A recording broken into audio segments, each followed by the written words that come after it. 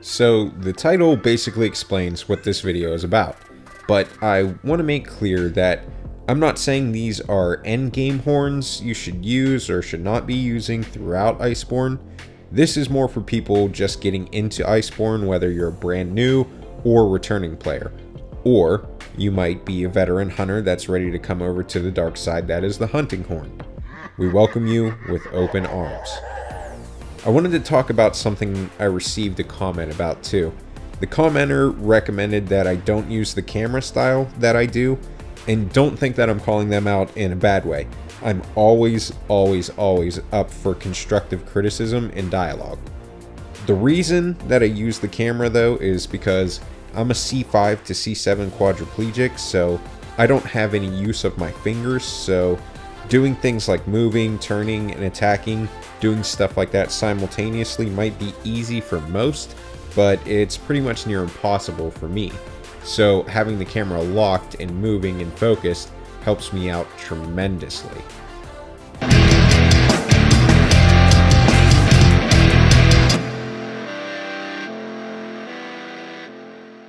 The first horn I'm going to talk about is the Queen's Flute 2.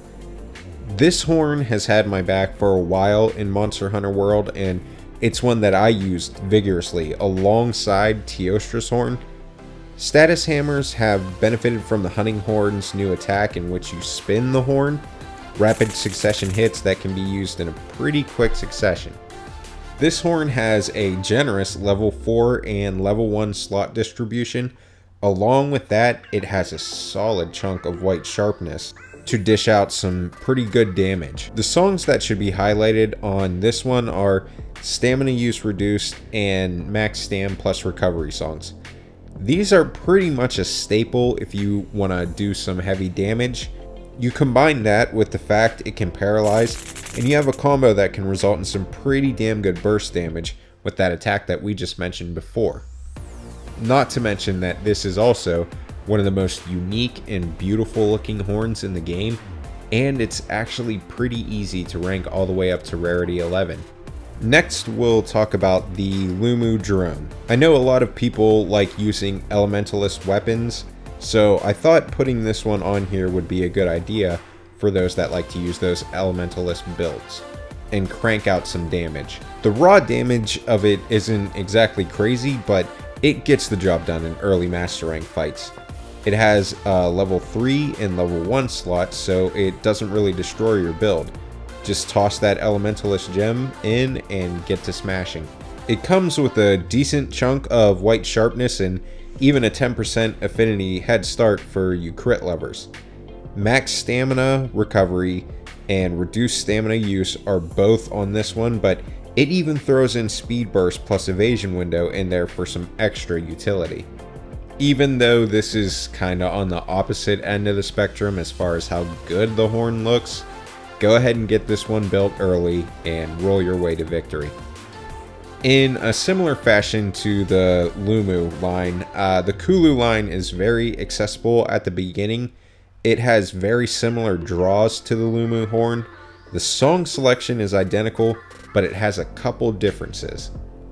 The differences are that obviously the Kulu horn has less raw damage, but the bigger thing is the fact that it doesn't have any slots, so you might have to get a little bit creative with your build if you want to use this as an elementalist weapon.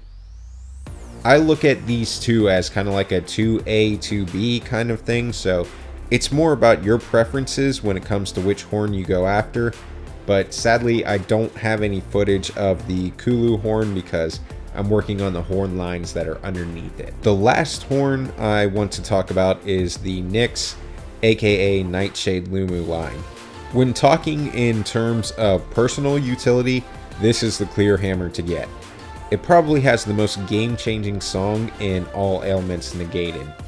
That's poison, sleep, paralysis, stun, blast buildups, you name it. I just used this thing, even in its lower rank version, and took out Black Veil Bal Hazak with no problem whatsoever. Look at this. This is one of my favorite moves to pull when using this hammer. I pull the monster over to a status ailment afflicting area I sit in it and I watch them get poisoned, paralyzed, whatever it may be. There are so many ailment-inflicting monsters in Iceborne, and they actually do some pretty serious damage when you get hit by them, or you get set up to get damaged heavily. Outside of that awesome utility, it comes in with a very generous chunk of white sharpness, a level 2 slot, and a nice bit of sleep damage, which is fantastic to set up yourself or even the team to bomb the hell out of a monster. I do recommend that you put crafting a mega barrel bomb on your radio menu, because you're going to be putting the monster to sleep a time or two during the fight, and whether you cart or just head back to camp, stock yourself up with explosive materials to make those bombs and fully take advantage of that sleeping monster. That's going to be all for this video. It was a little bit of a quicker one, but I wanted to get it out while people are going to be starting fresh in Iceborne. I'm going to be diving deep into Iceborne and working my way to endgame, so please be patient with me and stay tuned for builds and similar videos to this. With that being said, please do like, comment, and subscribe to help me out. Have a good night and happy hunting.